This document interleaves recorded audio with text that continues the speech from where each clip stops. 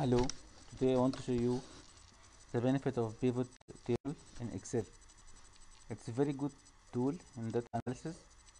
So let's see this demo. Here we have 4 columns, one for the client, the country of the client, sales in 2010 and 2011. So first of all, we need to have group data using country, for example. So to do this, we have to choose insert, then pivot tables, then I choose pivot tables.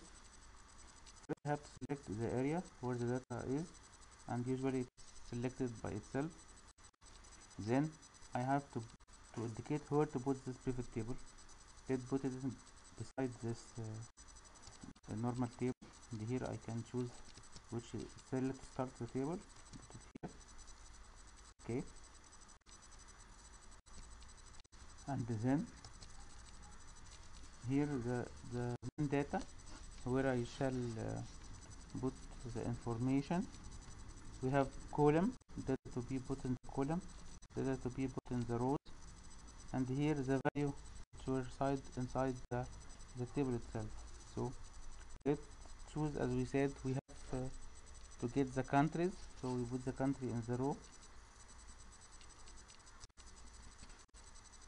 Okay, in the value itself you can put the 2 years, 2010 and 2011. We just drag them like this, just drag the other one, so like this will be okay. So as you can see, here is the table. You can see the countries are grouped, are sorted by the country name, and here we have the sum of the sales for each country, the sums of the sales for each country. So it looks inside this table and search for the country starting with AG, and then sum the data together here. Okay, so this is nice. What we can do else, we can have like subtotal. We can just drag the client here to the row, and you will find it here looks like this. So let's see this table. The table now is starting with the country, and then inside each country you will find the clients from this country. I can collapse like this. So it's very interesting, isn't it? Okay, so that's for pivot tables. Let's do another pivot table which is important.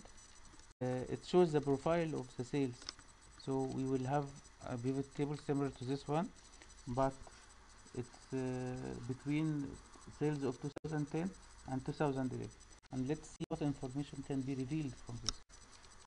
Okay, again insert pivot table.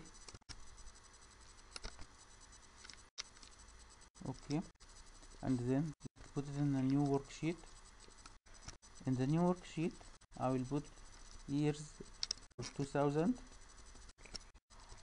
put it here in the row. I will put 2011 in the column. I don't want to put the values here. Here I just put the count of clients, which means how many times these values of 2010 and 2011 came together.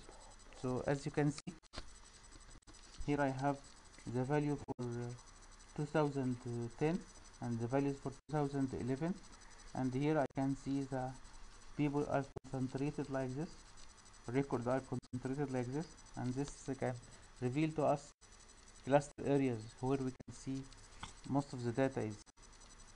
Okay, but there is some thing to be refined here. There is difference. This difference is sometimes small, sometimes big, and for example, if you have value like 8.9 and 8, you find each of them has its own row. We want to collect them in a way that looks like group together data. So to be able to do such thing, we can go back to our data. We can here we can add another column, insert. Okay, another column, insert, and let's correct this two information. So we'll have modified 2010 and modified 2011. Oh, sorry. Okay, so okay, as we said, we are going to consolidate the data, so the data will be condensed in intervals of 2, for example. So to be able to do this, I can use a function in Excel called integer, which means it takes the fraction out. So if I think 2 will be okay, I can take this cell and divide it by 2, which is the interval, and then multiply by 2. Again, this 2 is the interval. So for example, if I'm going to do the same for 2011, I can do it like this: equal integer, and here I put the cell, and then I divide by 3, for example. Let's do it for 3, and then I multiply it by 3. Okay, that's interesting. So to do the same, I can just highlight these two cells and I can drag them down like this. Okay, everything looks okay, but just the okay, just the format is not that nice. I can just copy this format from these two rows and put them like this, just to make it looks a bit nicer. Okay, so the data now is ready. I can go and okay, so for example, this modified M2000 2010, 9.5 became 10, 10.5 became 10, 15.5 became 14. So we have like steps 10, 12, 14, 16, and that's it.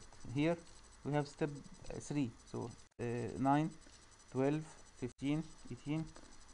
Okay, so let's do the pivot table again. Insert pivot table.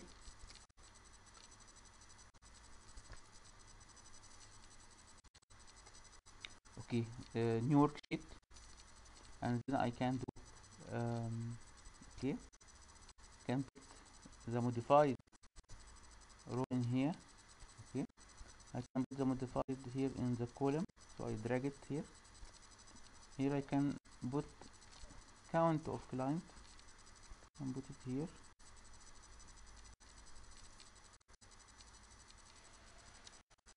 Okay, here I see something strange. This means the client came here, so I just drag it out. Count of client. Okay, so that's it.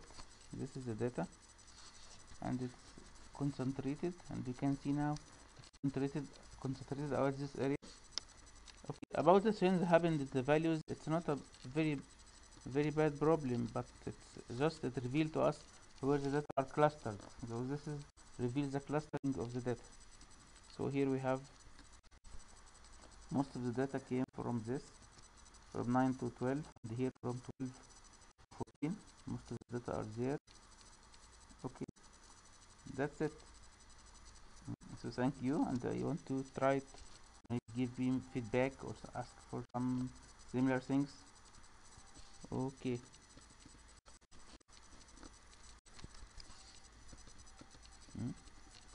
Here my email.